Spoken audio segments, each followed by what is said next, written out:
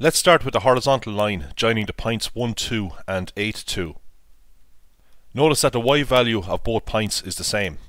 When that is the case, the line is horizontal. Now y happens to equal 2 here, but it doesn't actually matter about the y value. To get the distance between the 2 points, we only need to consider the x values. You can see here that we just subtract the x values. So we could take the largest x value, which is 8, subtract the smallest one, which is 1, to get an answer of 7. Let's look at this example here. We have the line joining the point minus 1, 2 to the point 8, 2. Again, as before, we just subtract. We subtract the x values. 8 minus 1 now. Now these two minuses together give us a plus. So we see that the answer is 9. And that's clear from the diagram if we just count the squares. Let's look at this example. The line joining the points minus 4, 2 and minus 1, 2. To get the distance, we subtract the x values. So the largest x value here is minus 1. And we subtract minus 4. Minus 1 minus minus 4 is minus 1 plus 4, which is plus 3. Let's look at this example here. The distance between the points 1, 2 and 9, 2 is 9 minus 1, which is 8. Suppose that we did the subtraction in the reverse order. So we take the smaller x value, which is 1, subtract the larger one, which is 9. If we do that, we get minus 8. So we can see that when we reverse the order of subtraction, we change the sign of the number. So if we take, say, 9 minus 1 and change its sign, how do we change the sign of 9 minus 1? We stick a minus sign in front of it. And that gives us minus 9 plus 1 when we multiply in by minus 1 here.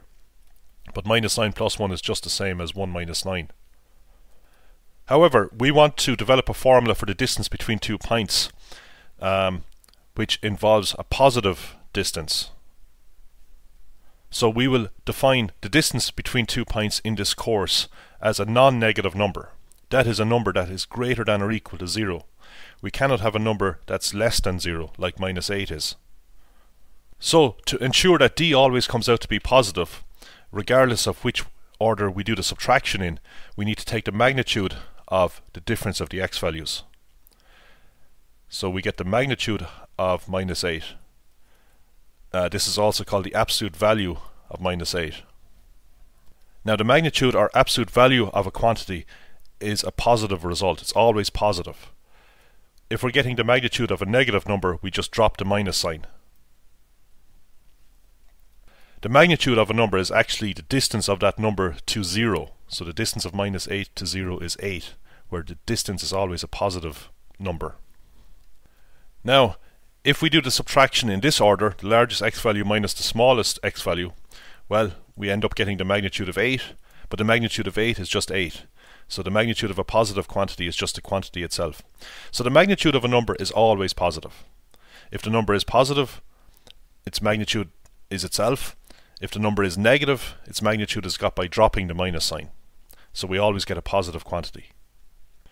So in general, for a horizontal line, the distance d between the 2 points is the magnitude of the difference of the x coordinates.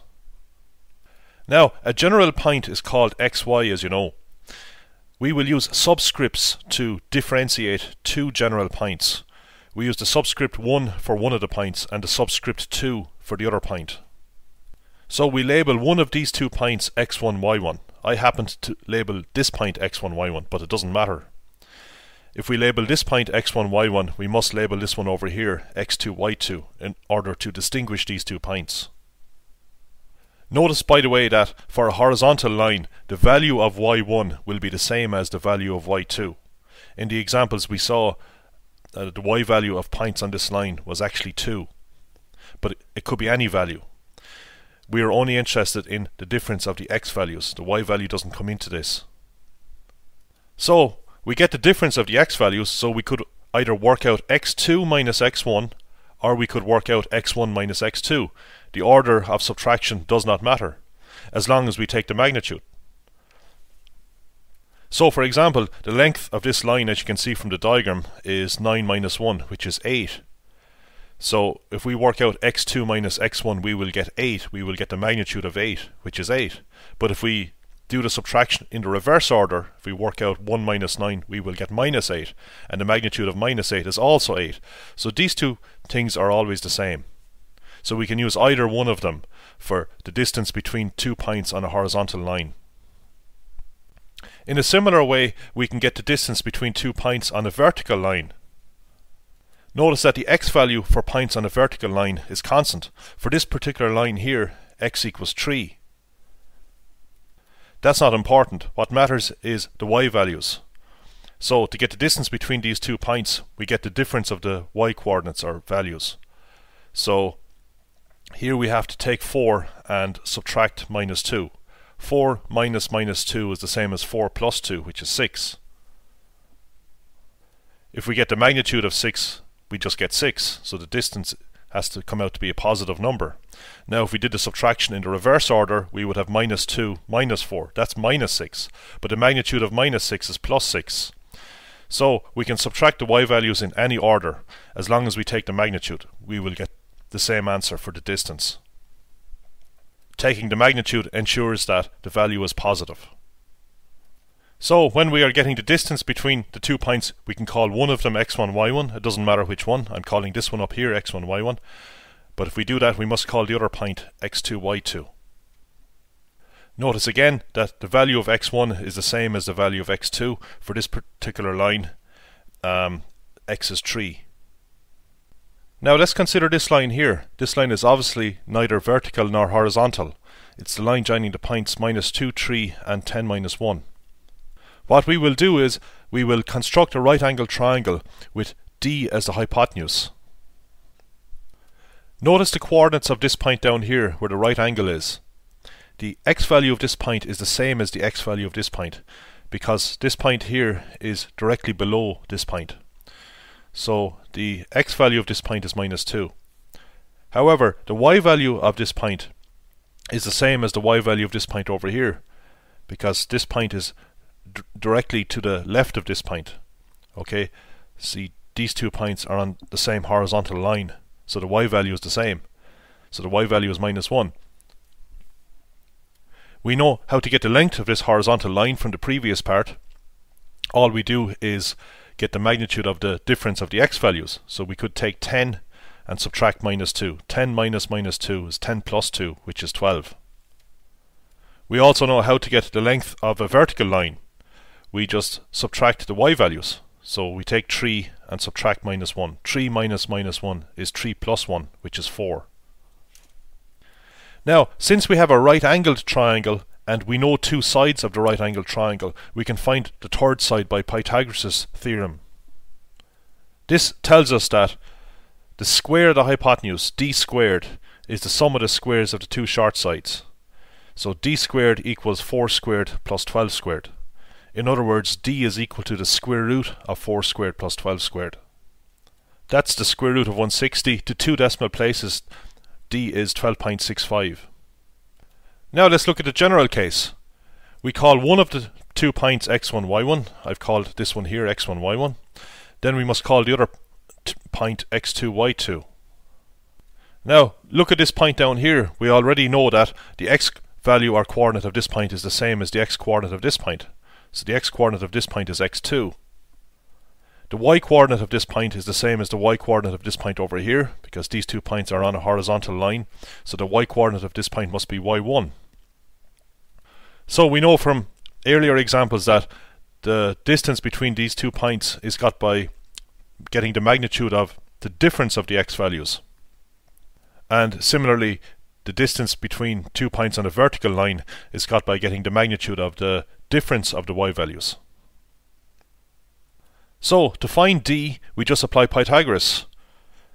We square the 2 shorter sides. So in here we have the magnitude of x2 minus x1 squared plus the magnitude of y2 minus y1 squared. We sum those 2 squares, and finally we take the square root. This all comes from the fact that in any right angled triangle, the square of the hypotenuse, or the longest side, is equal to the sum of the squares of the 2 shorter sides.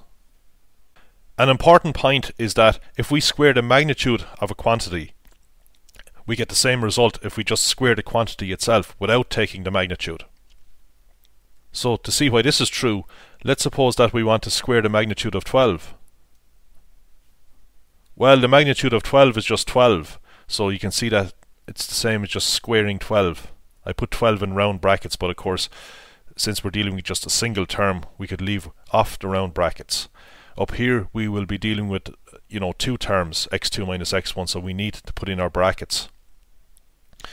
So squaring the magnitude of 12 is just the same thing as squaring 12. What about squaring the magnitude of minus 12? Well, we know that the magnitude of minus 12 is plus 12. So we've plus 12 squared. But plus 12 squared is the same as minus 12 squared. So we can see that it doesn't matter what the magnitude is. It doesn't matter if it's positive or negative. If we square the magnitude of a quantity, it's the same as squaring the quantity itself without taking the magnitude.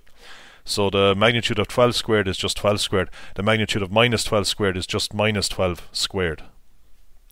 So that means that in this formula we can remove these magnitude lines and just put x2 minus x1 in ordinary round brackets. And of course we can do the same for y2 minus y1. So now at last we have our formula for the distance between 2 points. In words we have to get the difference between the x values, square the result. Then we have to get the difference between the y values and square the result. And it doesn't matter what order we do the subtraction in, because when we square, our answers will be positive. We sum these two squares and take the square root. Finally, let's take another example. We want to find the distance between the points minus 7, minus 4 and 3, minus 1. So we can do this without drawing out any diagram. We call one of the points x1, y1 and the other point x2, y2. So I will label this point here x1, y1. And I must then call this one x2, y2. So to get the distance between the 2 points, we just plug into this formula. So we have to get the difference in the x values and square it. So you can write down x2 minus x1 or x1 minus x2. It doesn't matter, because we're squaring. And then we have to square the difference of the y values. So I can write down y2 minus y1 or y1 minus y2. I need to square that. We just plug the numbers in. So x1 is 3. Then we have a minus sign. x2 is minus 7. So we have 3 minus minus 7. That's 3 plus 7. y2 is minus 4. Then we have a minus sign. y1 is minus 1. So we have minus minus 1. That's plus 1. So we get 10 squared is 100. Minus 4 plus 1 is minus 3. Minus 3 squared is plus 9.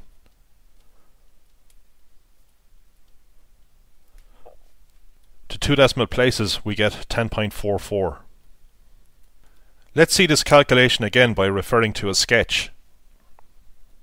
We could construct a right angle triangle with the distance that we're looking for as the hypotenuse of the right angle triangle. This point here has coordinates minus 7, minus 1. The x value is the same as the x value of this point. The y value minus 1 is the same as the y value of this point here. So we could very easily read off what the vertical and horizontal distances between the points are. The vertical distance between this point and this point here, as you can see, is 3. We're going from minus 4 up to minus 1. Minus 4 minus minus 1 is minus 3, and the magnitude of minus 3 is plus 3. Or minus 1 minus minus 4 is minus 1 plus 4, which is plus 3. To get the horizontal distance between these 2 points, we subtract the x values of these 2 points. So we have minus 7 minus 3 is minus 10. Take the magnitude, we get plus 10. So we've a right angle triangle whose 2 short sides are plus 3 and plus 10. So the hypotenuse is the square root of the sum of the squares of the 2 short sides. So as before, we get our answer, square root of 109.